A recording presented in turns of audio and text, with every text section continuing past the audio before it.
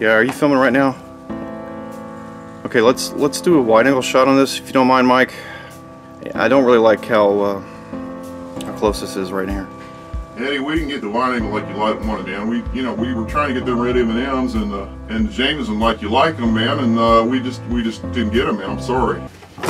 What kind of dog and pony show are you guys running here? You didn't get the wide angle. Did you get vaccinated? Where's your mask? You're standing over me and you don't have a mask on. Thought this was a professional operation. God. So quite a while ago I came across this. It's a filter attachment and it's a wide angle and it's meant to go on your standard 35mm cameras that have 49mm diameter filter attachments. So what this is just a wide angle that attaches like a filter instead of, you know, a full lens, if you will. So I came across this thing. I don't even really remember where. I know I didn't buy it. I think I came across it in some of my grandmother or grandfather's old stuff. And I thought at the time, I might be able to use that one day on a video camera. And I put it in my truck, actually, in the center console of my truck, and I forgot about it. So I found it the other day, and I thought I need a wide angle on my regular camera. And this is my regular camera. It's kind of old now, but it does very well. It doesn't do 4K. It does 1080p at 60 frames a second, and it's a Vixia HFR 40. And I like these cameras because of this. I can move this around and I can see at any angle that I'm filming, which is kind of important for me. But the bad thing about this thing is it doesn't have any way of attaching a filter up here. And it's not a real big deal. I mean, you don't normally use filters on a camcorder, but for this instance, I'd like to put this wide angle on here to give me the option of a wide angle and a not wide angle. So what I finally ended up discovering is that you can buy these little filter attachments, and what they are is they're to attach a camera that has a smaller filter attachment to a larger filter, a more common size filter, and I think 49mm is pretty common. So I tried to find one that was inside the small ring was close in diameter to this outside chrome bezel, and I really couldn't find one that went over the bezel, which was sort of what I wanted. But the largest one I found did come close, and I thought, well, I could probably bore that out, the extra millimeter or so. So I got one. This is the one I got. If you have this camera, this might help you out. It's actually 45.5 to 49mm, and this was on Amazon. Let's bore this out and see if I can fit it over here, and then we can glue it on and maybe both super glue as well as some epoxy resin to give it a little bit more strength than just the super glue, because I don't think we're going to have a lot of surface area for the super glue. But with the epoxy resin, we can actually build up a little surface area around where it goes on.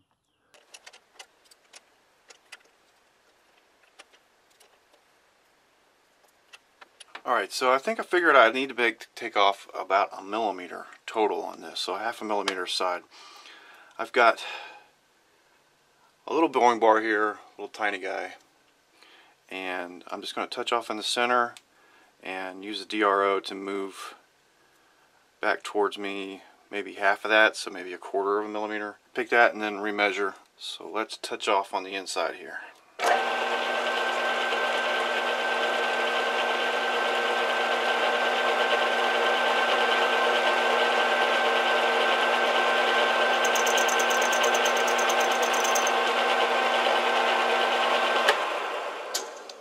Alright, we'll zero that, and then I'm going to come out 1/4 millimeter.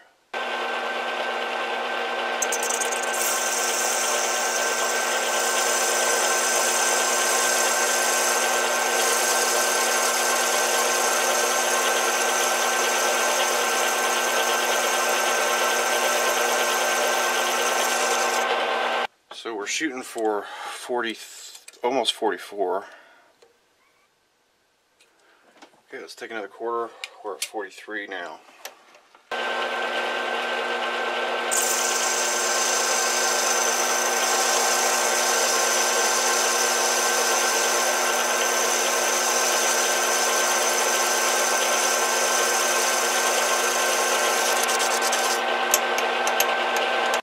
I saw some movement there. Might be this thin piece here. It's pretty solid on there. But I don't have a lot to grip to there, so I'm kind of worried about that. Let's check that. Yeah, about 43 and a half. Let's go ahead and go a little bit more and then I'll check it on the camera.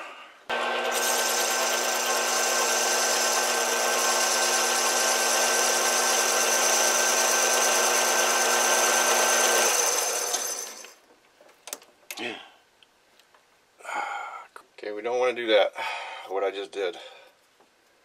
And pull back. That's what happened last time. That's why we got a bad. So we're going to readjust a little.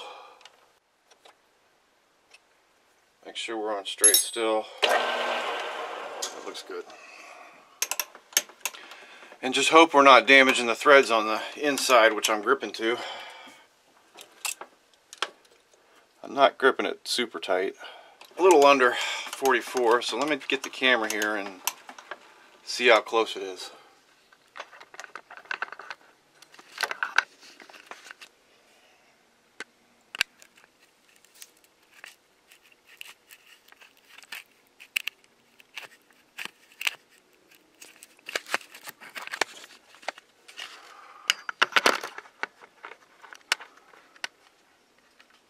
So could you see that? A bird's eye view of the operation here. I need to go a little bit farther. It's just going over, but not quite. So because I moved the piece, I'm going to touch off again.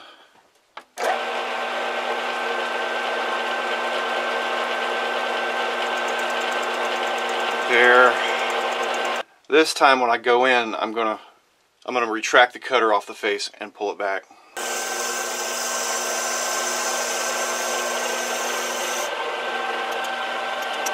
Check the camera again. And that is so close, I'm going to have to take it off and look at it up close.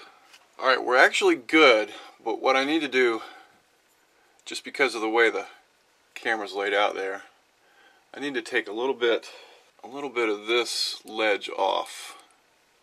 So I just need to kind of face that. Yeah, I don't think I want to go any deeper because I don't want to cut through the front.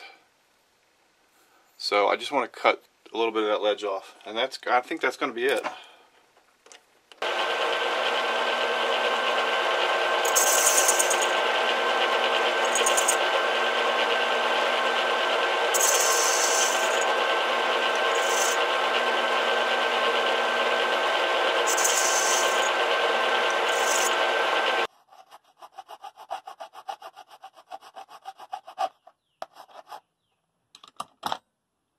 Okay, so I got a really good fit except for one little area. And let me see if I can show it to you here. You see how it narrows right here as it comes to the front, right in this area. So I don't have as much actual engagement there. So what I did is just shave the one side a little bit. It's not perfect, but it doesn't have to be. So just shave that side a little bit, and I think what we're going to get is a perfect fit, if I do say so myself. So to check that, what I'm going to do is I'm going to assume that the sides of the camera are roughly parallel to this face, the top face, this face. So I'm going to get my square here. Got one of these little Tim's SqWAYreX. Squares. And I'm actually the 8th one. I got a signed and numbered version. There we go.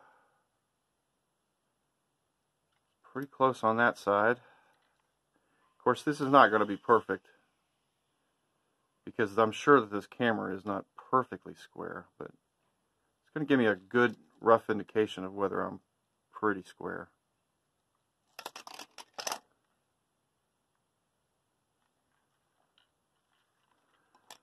Looks pretty good. I don't think I'm going to get it closer. I've been using this square now for a couple days. I'm gonna do a little mini review on it at some point. And Tim didn't send this to me. He's another YouTuber. I don't know if you're familiar with him, but you can look up Tim SqWAY on YouTube if you're interested in seeing more about this thing. I've just been seeing if it's going to be useful for my sort of work, and so far it has been. That's one of its little nice uses right there. It's a good size, but we'll talk about that in a future video. So right now what we're concerned about is, let's see this thing work. Now I don't have it glued on yet, but it feels pretty solid on there. So we're just going to do a quick test here. I'm going to screw in the actual lens.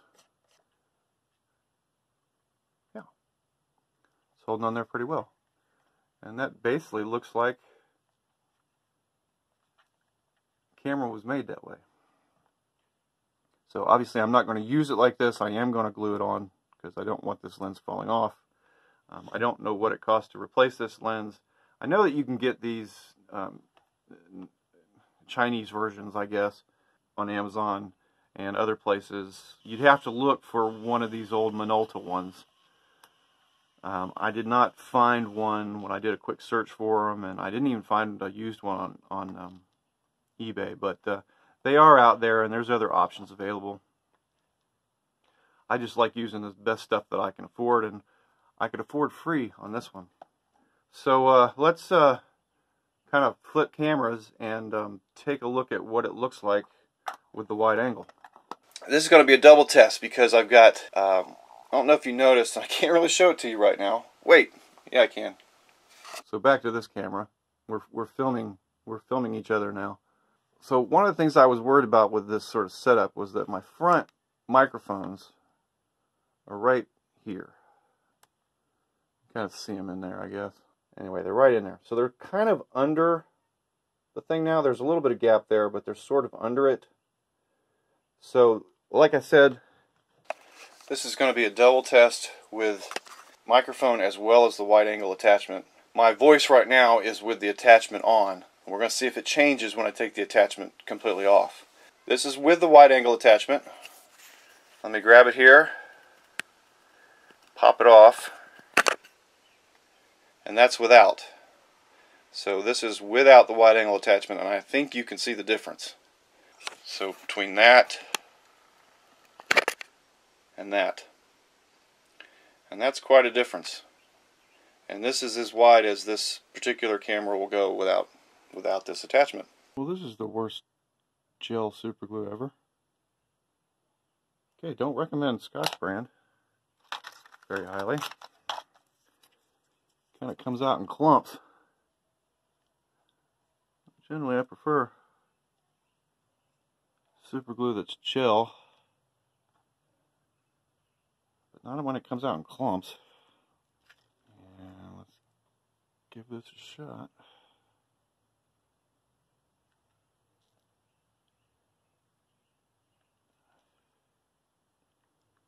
I'm not sure I'm going to need the epoxy.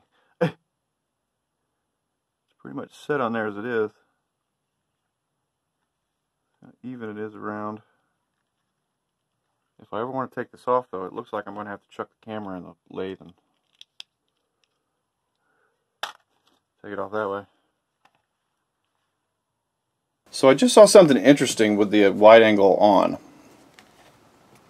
Watch what happens up in there in the corners when I move the camera.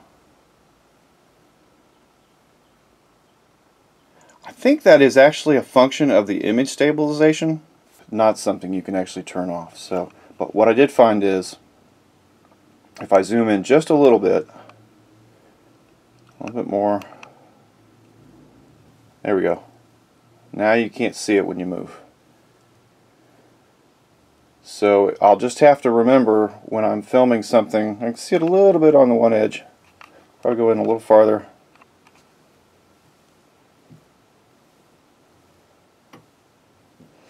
So yeah, if you zoom in just a tiny bit, you can get rid of that ghosting in the corner of the actual filter itself.